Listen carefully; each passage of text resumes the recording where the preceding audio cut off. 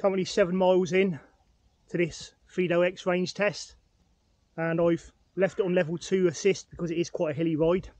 Yeah, so far I'm still showing 5 bars on the battery. I'm just about to go up a big climb, so I would imagine by the time I get to the top of this hill, it's about 280, 300 feet of elevation gain. I'm fairly certain I would have lost 1 bar by then, but I'll report back to you guys in a minute. So anyway, I've had the Fiido X now for 6 months. I've been using it quite regularly. It's my shopping bike. So I only live about a mile from the shops, but I got a big bag. I just go up there most days to get what I need for the kids. And for that purpose, it's actually really good. It's also going to be a good commuter bike. It's very comfortable. It provides adequate assist, certainly for moderately rolling terrain. It does struggle on steeper hills, but it is only a small hub motor. The motor is very quiet, very smooth. It's got some nice safety features like the hydraulic disc brakes, and we've got a security keypad at the back, which is a nice additional feature. And there's now a smartphone app, which is also quite good. Pairs up with the display via Bluetooth, and it will automatically switch your bike on once you get close to it, providing the battery's powered up. So the ride I'm planning on doing today is probably around about 30 miles. It's a very hilly route. Unfortunately, all routes in Cornwall are hilly. Doesn't matter where you go, there's hills everywhere.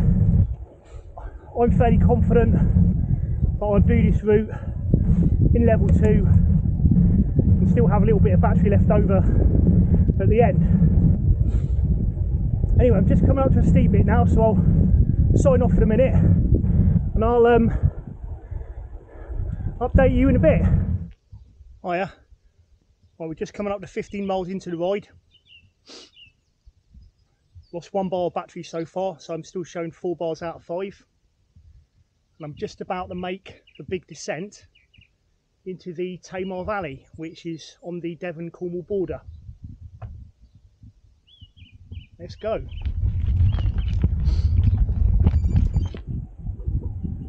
I'm fairly sure there's a big climb at the end of this, so once I descend into the valley, there's a climb of about 400 or 500 feet of elevation gain over a couple of miles up the other side. I'm fairly sure by that time I would have dropped down to 3 bars, so I should have enough juice in the battery left to get me back home. We'll see how it goes.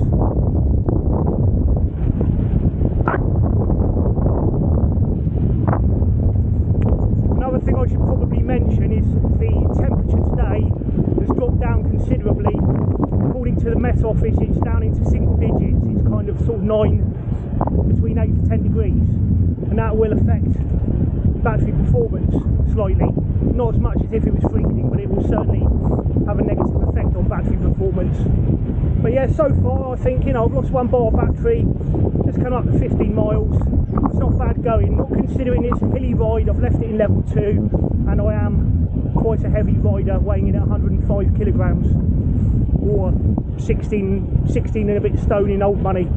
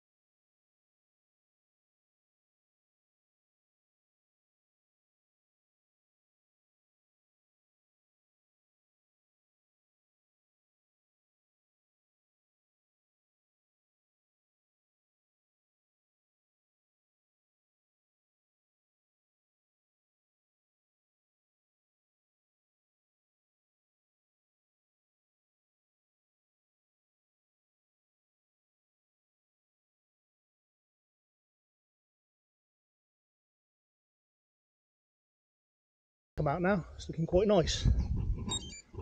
So guys, I've come down into the Tamar Valley. I've got a big climb of about 400 to 500 feet of elevation gain coming up over a couple of miles, maybe 3 miles.